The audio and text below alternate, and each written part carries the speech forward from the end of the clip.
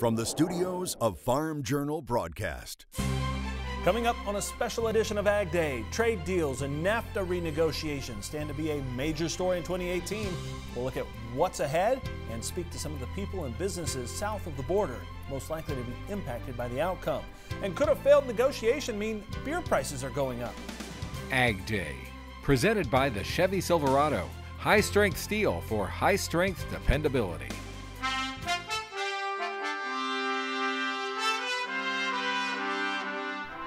Good morning, I'm Clint Griffiths. One of the biggest unknowns for the new year is the fate of the North American Free Trade Agreement.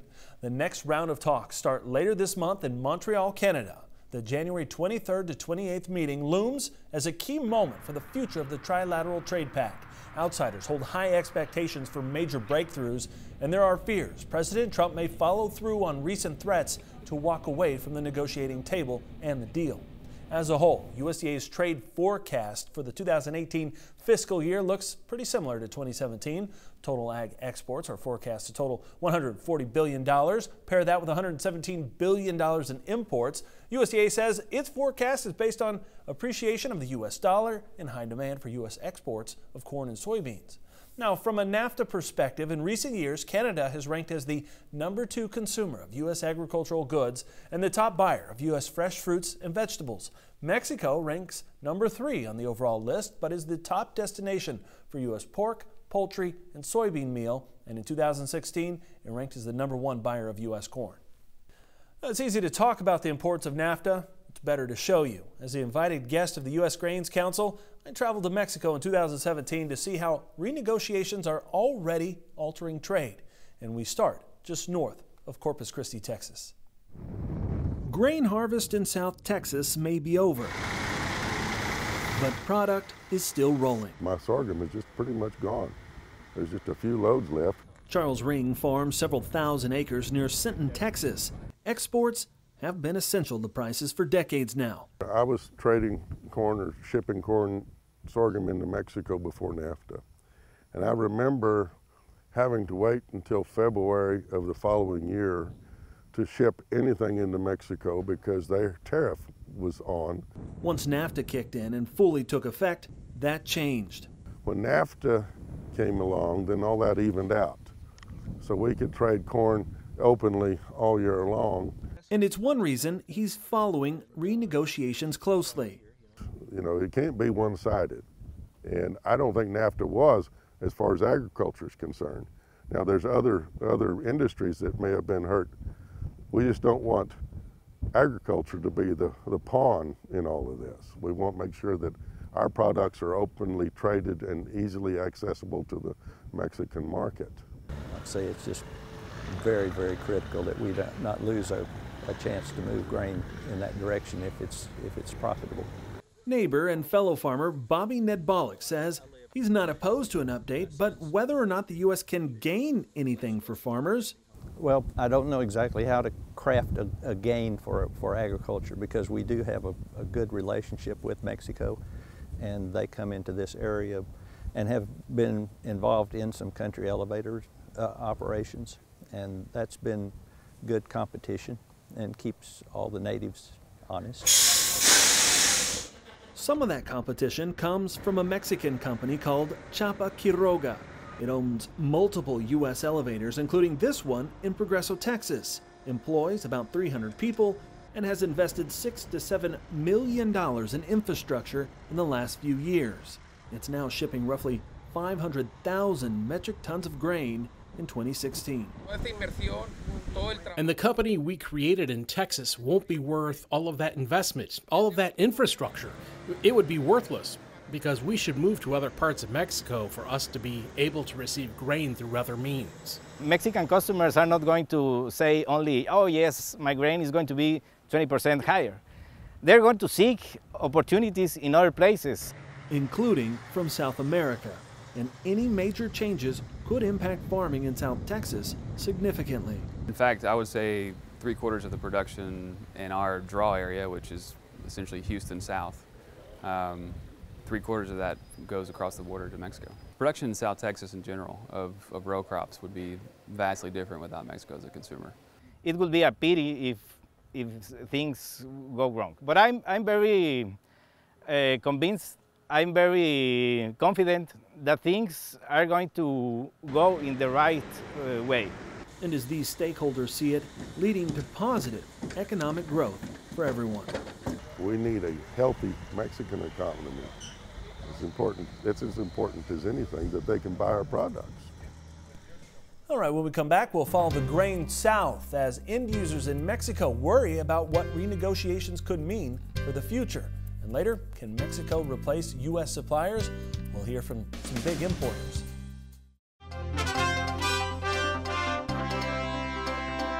Welcome back to Ag Day. Once U.S. farmers harvest and sell, much of that product ends up in Mexico. And for the buyers and end users here, NAFTA is an important part of every transaction. Whether it's loaded and driven or rolls out by rail, U.S. grains are pouring out of our country, headed for end users in Mexico. We use raw material, corn, sorghum, wheat, fiber like cottonseed hulls to make feed for livestock. This family-run feed mill says NAFTA helped make that grain and in turn their feed competitive, and they'd like to buy more.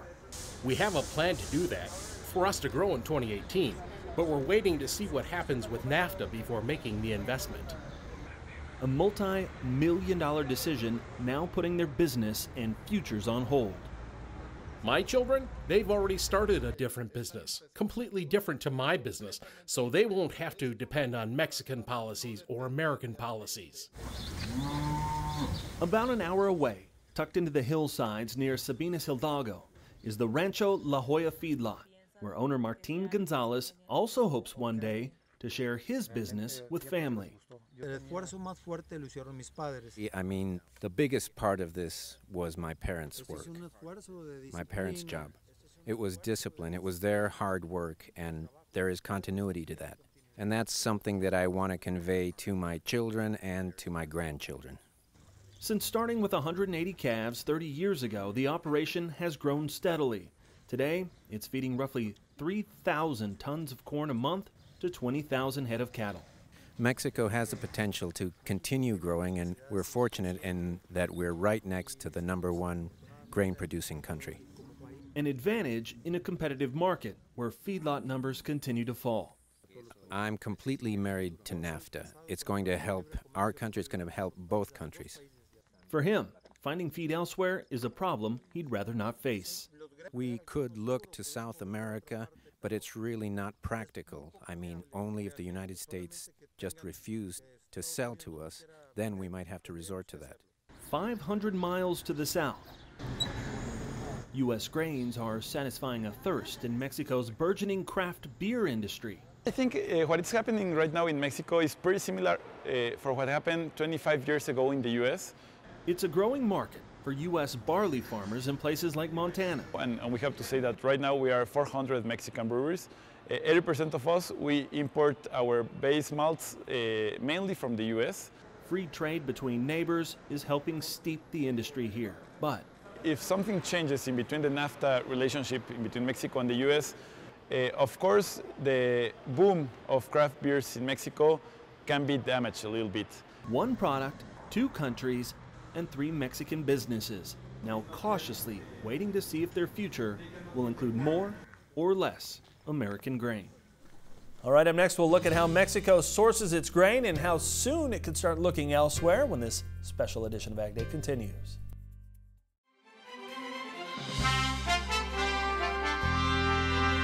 Now, Mexico is a deficit ag producer for things like corn, so it needs to import raw materials. And while proximity and infrastructure has made the U.S. a logical trading partner, buyers are now looking to the sea. As the feed goes out, the trains roll in to Grupo Gramosa, a commercial elevator and feed mill in Querétaro, Mexico. Where we receive trains full of grain, mostly corn, yellow corn. We receive about 5 or 6 trains a month. Each 110 cars long, weighed down with roughly 60,000 tons of U.S. grain. We have rail here, and we have a direct line between the heartland in the Corn Belt in the U.S., in the Midwest. Nearly 80 million bushels of grain moves through their facilities each year en route to livestock and food companies, driven on the back of NAFTA. I think it was pretty good so far. Actually, if you ask my opinion, I don't know what they want to renegotiate. U.S. is feeling that we are getting all the advantage, and I don't think so, because now you're able to export something that you were not able to export on that quantities before NAFTA, no? At the beginning, when we started to hear it could be renegotiated, we felt offended because we are partners since these many years before, and now why things needs to be changed. But we've been pushed to look for new origins, to import grains. This year we've seen more interest from Brazil. Welcome to the Port of Progreso, one of the many Mexican ports seeing fresh investment in recent years. We see the government of Mexico making a continuous investment to expand the scope and size of their ports, which will continue to lower transportation costs. Is it possible to replace the U.S.? It would be a complicated thing to do given the high volume that's imported from the United States. But we're in contact with the Mexican government. We're in discussions about alternatives for importing, especially corn and soybean. Currently in Veracruz, they're doubling the capacity of their agricultural receiving ability. In doing that work, Grupo Gramosa. Now we have a facility that we are building there, and it will be ready by the end of 2018. And I think, don't get me wrong, I'm expecting not to be rude, but American farmers maybe are more nervous than us, because that volume will be replaced from other origins. Yeah, sure. Not all, because we will need to keep importing from the United States, but a lot of volume will change the origin. A trend that may already be underway. We realize that we depend on grain from the United States, but we have to start looking at the possibility of importing from South America in case the agreement falls apart. In the end, we hope that common sense will prevail and that our trade relations will go on for a very long time. Mexico continues to invest in its ports, but how much grain is coming from other countries? We'll look at that next. And later, as one of the world's largest beer exporters, Mexico has a lot at stake in these NAFTA negotiations, including the raw material.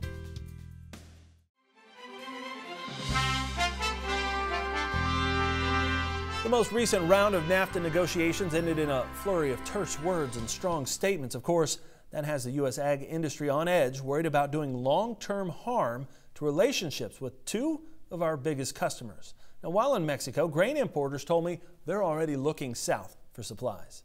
Engineered several miles from shore in the blue waters of the Gulf sits the Port of Progreso on Mexico's Yucatan Peninsula. Here we're bringing in about 2.1 million metric tons of grains and oilseeds every year. Less than 2 days from the Port of New Orleans, Progreso is a major hub and entry point for U.S. grains. It's been one of the most important reasons why the United States has been the closest trading partner with Mexico in recent years. Currently, this facility handles about 7 ships a month, and one of its key strategic benefits is this storage. And in fact, they're adding capacity here as we speak. We have around 120,000 metric tons of storage available, so it allows for a continuous discharge without any stops. Seems like a very efficient setup. It's actually one of the most efficient ports in all of Latin America and is the most efficient port in Mexico.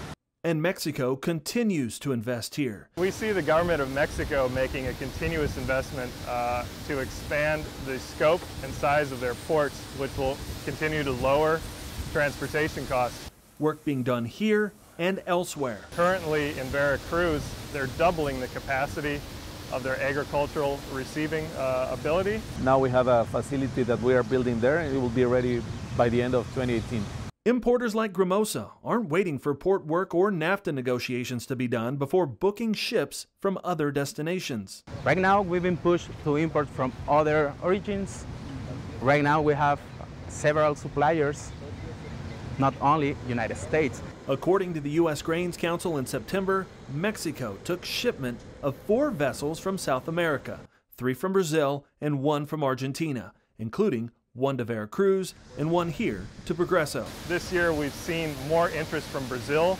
They've been making significant investments in the port of Barcarena and the port of Itaqui. And with these facilities, they're also able to competitively reach the east coast of Mexico with yellow corn and soybeans. These northern ports in Brazil are helping farmers get grain to end users more quickly, shaving up to 5 days off the shipping time compared to southern ports. We had never previously really contemplated using South America as a continuous source. We've only ever purchased infrequently, and it was always a matter of pricing. These gentlemen have been buying grain from the U.S. for some 30 years. We have done it before because we have taken the advantage of a good price. But I insist, our natural market is 40 hours away from us. U.S. farmer customers, now reluctant buyers of South American grain, as trade uncertainty clouds the opportunities of the future. It is a relationship between these buyers and sellers, and I think that's important. U.S. Grain shows total export bookings to Mexico as of mid-October were up nearly 10%. Analysts say the increase may be due to wider than normal basis, but it may also be that Mexican importers are moving grain now ahead of any potential breakdown in talks. When we come back, losing NAFTA could increase the cost of beer, not just in Mexico, but around the world.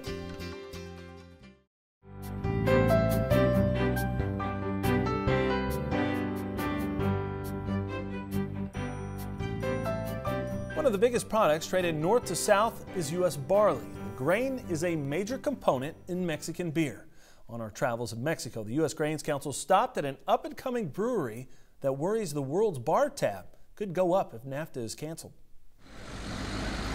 Mexico is in the midst of a revolution, a beer revolution. Yeah, I think what is happening right now in Mexico is pretty similar for what happened 25 years ago in the U.S. Craft breweries like Primus are popping up across the country. Before this, we were home brewers. We made a home brew for us, for our friends, for our family. And eventually people started asking, can you sell me a keg? Can you sell me a couple of bottles? And then we started thinking on starting a business. But for his business and others, it's the duty-free access to U.S. grains that's helping fuel that growth. 80% of the Mexican craft breweries right now, and we have to say that right now we are 400 Mexican breweries, 80% of us, we import our base malts mainly from the U.S. Malts in the form of barley are a key ingredient. According to the U.S. Grains Council, the U.S. shipped more than 31 million bushels of U.S. barley to Mexican brewers, worth some $220 million over the last 10 marketing years. Product and quality, this brewer says, they can't source locally. And the big beer makers in Mexico, the owners of brands like Dos Equis and Corona, are using the grain as well. Mexico is the biggest exporter of beer in the world. No, it's not that the Mexican beer is cheaper. No, the Mexican brands are very popular all around the world. But we are not self-sufficient on barley. We have to source barley from other places in the world. Of course, the U.S. is the cheapest for us because of the transportation. If NAFTA changes disrupt that supply chain, this brewer says costs will go up. If these imports get some duties, Mexico will either have to raise the prices of beer for all the world, or will have to source from other places from the world. Prior to NAFTA, Mexico set base tariffs for barley and malt at 128% and 175% respectively. The Primus team hopes that doesn't happen. It can be chaotic. I don't think we are really aware of what will happen in case NAFTA gets some more taxes, some more duties. Instead, this beer-based entrepreneur is choosing to see negotiations as a glass half full, proudly recognizing the end product takes a team effort. I think of the craft beer, either Mexican or American, as a North American product. A North American product built by NAFTA. Beer is my passion. I think because, first of all, beer is really democratic. No? Anyone can have a cup or a glass of very good beer, either if you are a worker on the building industry or either if you are a CEO at any transnational, you can really enjoy a beer wherever you are. Democratic indeed. That's all the time we have this morning. Thanks for tuning in and spending some time with this special edition of Ag Day. I'm Clinton Griffiths. Have a great day and a happy new year on the farm.